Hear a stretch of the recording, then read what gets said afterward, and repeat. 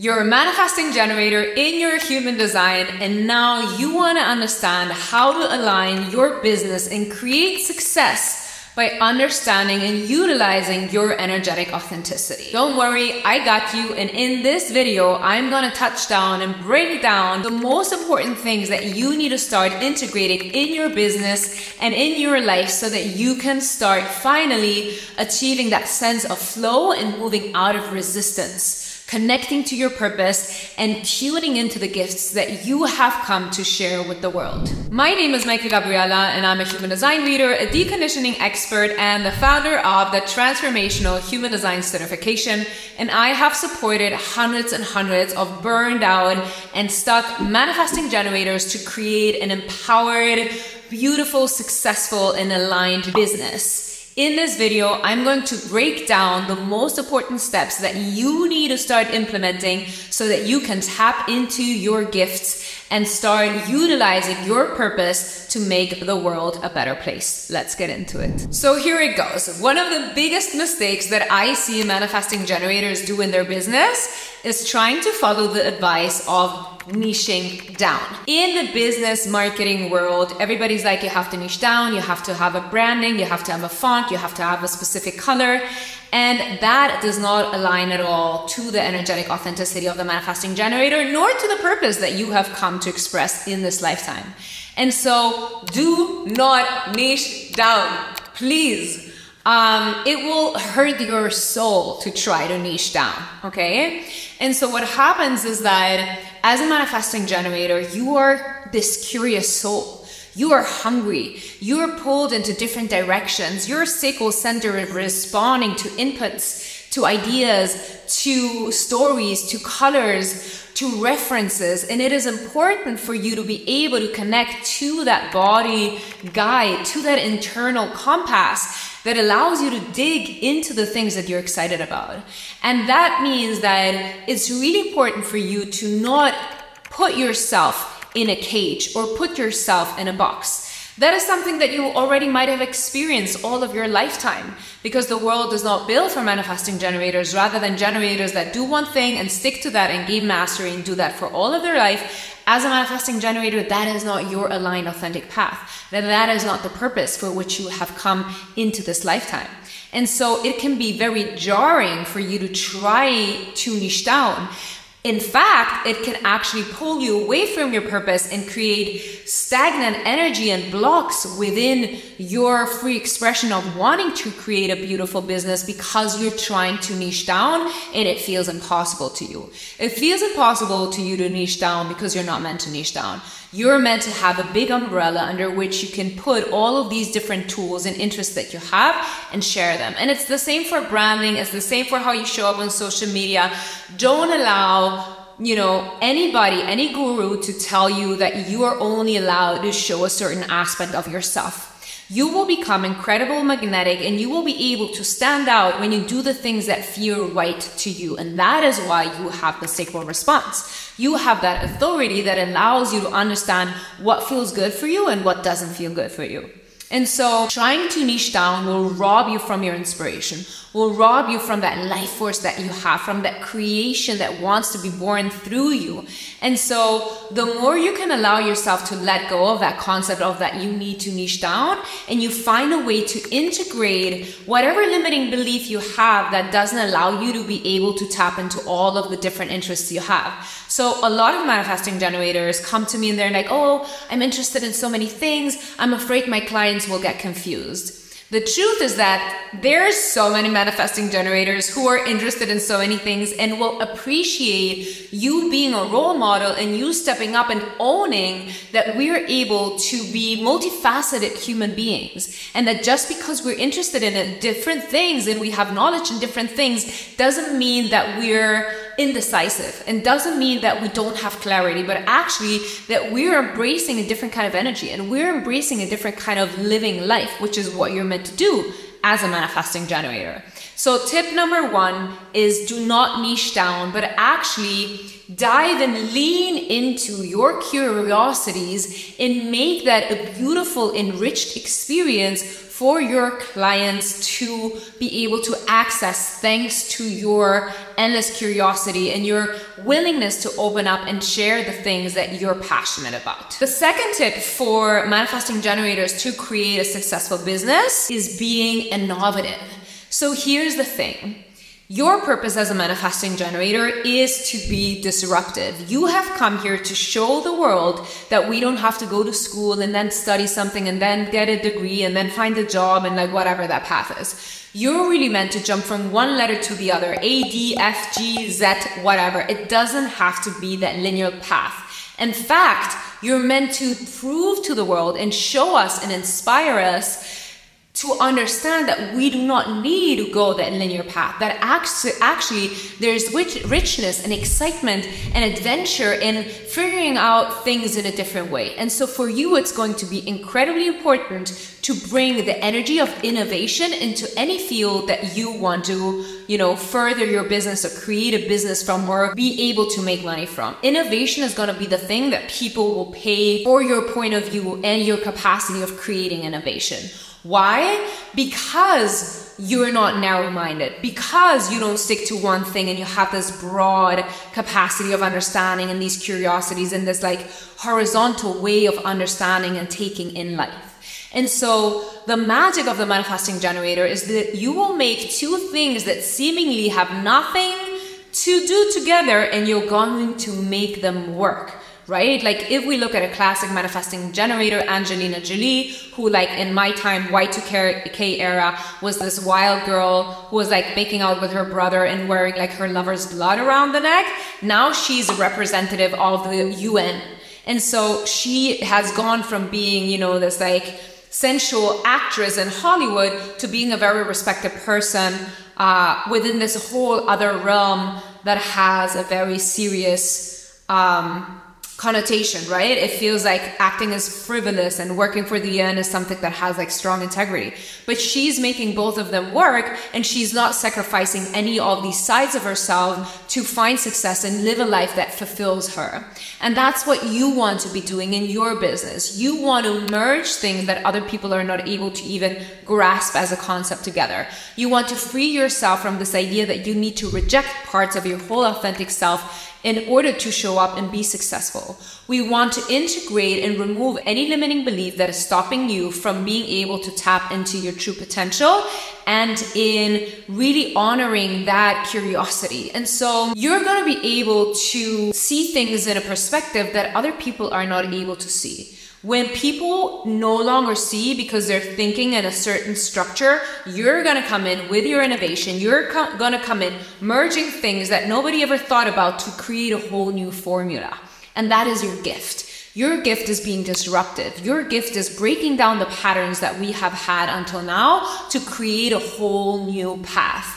And the more you lean into this disruptive energy that you carry, the more you lean into owning that you are a curious person that has a lot of passions, and the more that you're able to bring up that shadow side that might feel rejected or might be fearful of being judged for having a lot of interest, the more powerful and more successful you will become. And so when you're able to show yourself as you are, with all of the amazing gifts and talents that you carry, with that innate passion and that energetic strength and that dominance and that capacity for being incredibly independent, but also very hardworking, that is when you're actually really going to see that people will look for you and will come to you to be able to grasp the different way that you're thinking, to be able to connect to the innovative way that you have approaching topics, solutions, objectives, hurdles.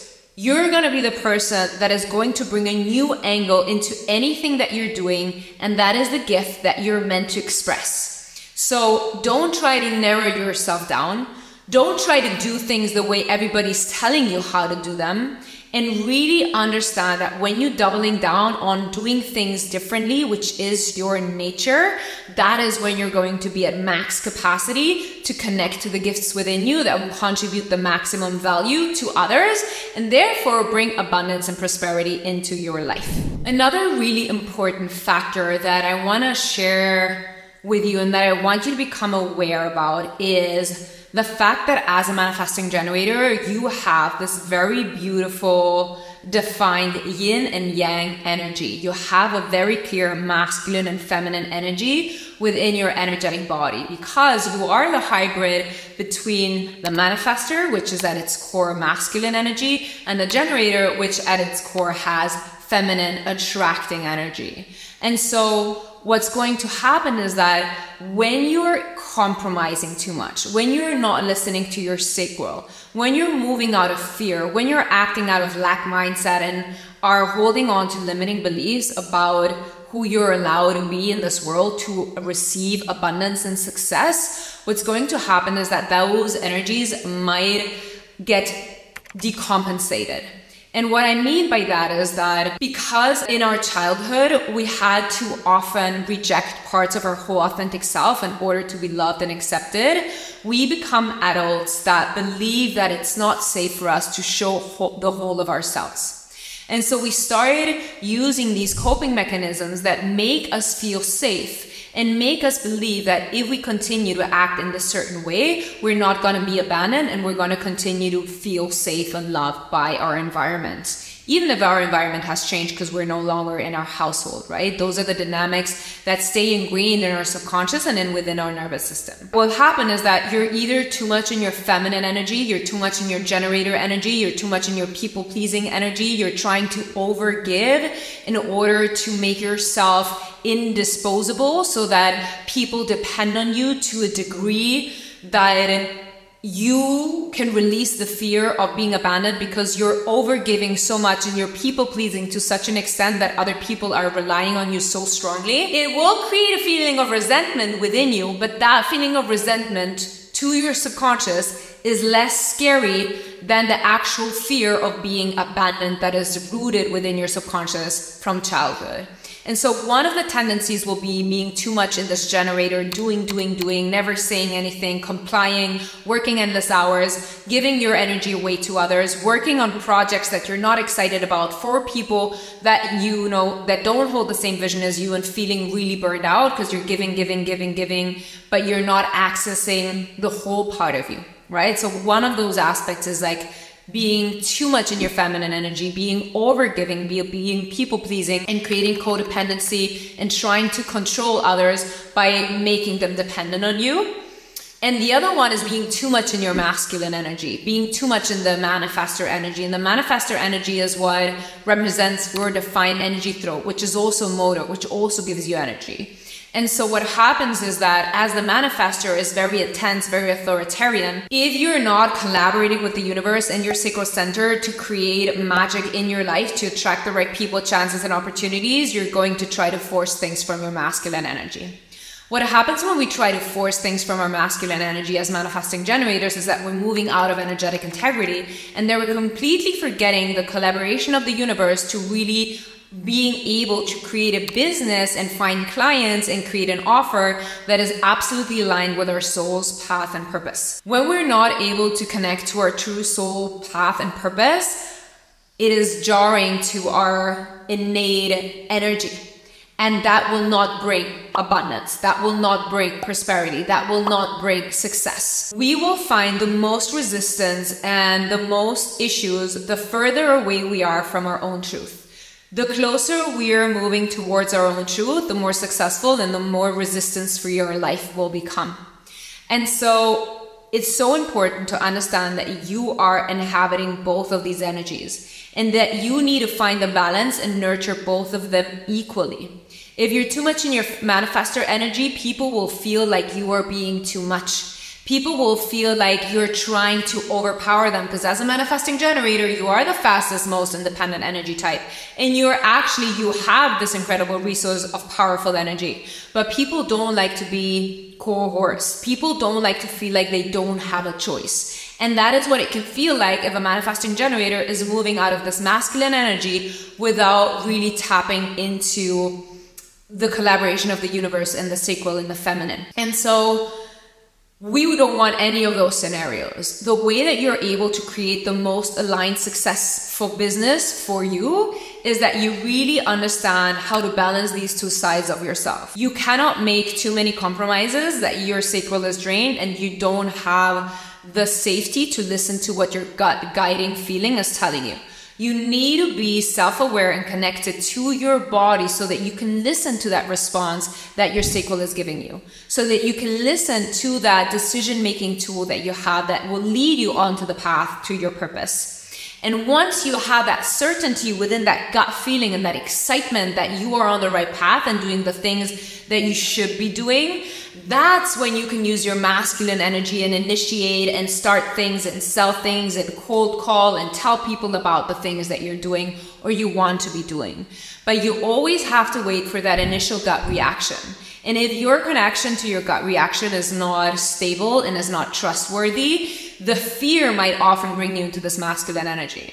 And when you try to force things with sheer energetic force because you're not aligning with the universe, the people that you will meet or that you will try to get to do what you want them to do because you think that is the only way to have a successful business, and you're standing in the way of the magic of the universe guiding you, when your mind is involved, those people will disappoint you. And the same will happen with projects. You can force projects to happen, but those projects will crumble or they will be a very uncomfortable experience for you to have. And it's the same with chances and opportunities and anything that you try to force out of sheer will if you have not connected to your sacral center before.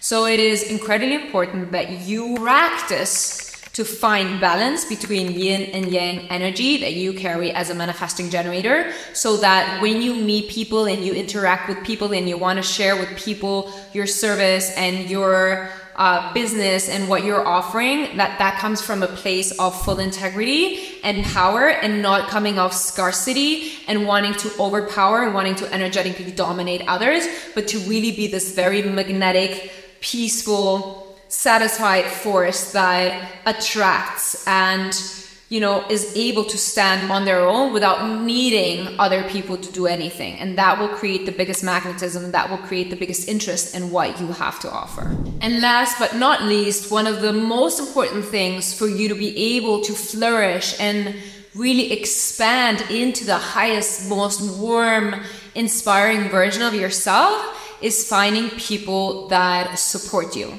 And so what happens is that a lot of times people who do not understand energetics feel competitiveness towards the manifesting generator. Because you're the fastest, most independent energy type, others try to compete with you. They think they can, which just between you and I, they can't. And so you might sometimes find yourself in dynamics at work, in your business, with coworkers, friends, in school, whatever it is, where you notice that people are trying to shame you for your capacity. You're able to do 3 jobs at a time and, have a completely full calendar and be constantly on the go and busy, and other people don't have that capacity. So oftentimes their shame and feeling of inadequacy in this very overproductive society can be projected on you, and people can make you feel bad for all that you're capable of doing. And that creates shame within you that makes you question if what you're doing is correct, and that maybe you should do less, do slower, or not stand so big in this energetic power that you have. And so we know that the people that surround us and the environment that we choose to be in is a factor in our success, is a factor in our potential for growth, and can influence the way that our path is molded. We can have more or less resistance if we have people who inspire us. We're going to have some more ease, and if we have people who are making us feel shit about ourselves, it's probably going to be harder, okay? So it's really important to have an environment that is supportive of your energetic power. And so what you want to do is you want to find people who see you for who you are, who respect you for your capacity, who don't question if you want to change what you're studying for the 400th time in the last 3 weeks. If that's what you feel like doing and you're genuinely excited and you're trusting your circle to do that, then you need the people around you who are in incredible awe of everything that you're able to do. So what you want to do is to find people who are able to sit at the sidelines and cheer you on, because life of a manifesting generator is intense. You're going to be roaming the street, roaming the world for information, inspiration. You know, with this curious nature, there is this drive to really explore life and juice it to the max. And if you have people who are trying to compete with you, which they can, so it's like a little bit like a joke, or people who are trying to make you feel bad because you're faster, quicker, and just more intense than them, that's not gonna further your progress. So you really want to understand and refine the values on which you base your relationships in work, in, you know, your environment, family, friends, that are able to see you for who you are and cheer you on and celebrate your intensity, celebrate your curiosity, and are really there to encourage you when you're pivoting. Because one of the biggest insecurities of manifesting generators is that desire to pivot. Like, I wanted to do this, but now suddenly I'm excited about this other thing. What are people going to think about me? Luckily, we're so many people on the planet and everybody just thinks about themselves. So the more you're able to let go of those outer voices and let go of the opinions of others and focus on creating an environment where you're inviting others to celebrate you, where you're really like stepping into embodying your energetic authenticity as a manifesting generator, you will have more ease in finding people that support you. The more unapologetic you are about who you've come to be and how you do things, the more true colors of others also will show. When you create boundaries and you say no to people or opportunities that don't feel right to you, it is actually not something negative or something hurtful towards the other person, but you can reframe it and look at it through a lens of like, you're teaching others how to love you correctly. And so within this concept of really finding people who cheer you on, trust that if you don't have these people right now in your life, they will come the more aligned you get. One of the biggest things that I've noticed in my personal and professional life is that every time that I've up-leveled in my business, every time when I've had a significant increase in my earnings and in my success, friends that even if they've been friends for like 10 years suddenly moved out of my life. And it doesn't mean that there has to be a fight or a disagreement, but it's really just like when our frequencies change, the people that we used to match to no longer match, right? So there's like this kind of like distance and separation. And that doesn't mean that in 2 years or in 6 months or like 10 years you will meet again, because, you know, life is magical and we never know that. But I think, you know, it's really important to allow yourself to let go of those people who are not able to support your energetic authenticity, and allow others to also relearn getting to know you once you show up energetically aligned and are able to really move into who you want to be. I hope these tips will help you to create a more successful, aligned, magical, and abundant, prosperous business. And I am so grateful for you to be here. If you have any questions, please let me know in the comments below. Like and subscribe to the channel. Send it to anybody who you think could benefit from this information. And again, thank you so much for being here. Remember, I don't care what anybody says. I love you.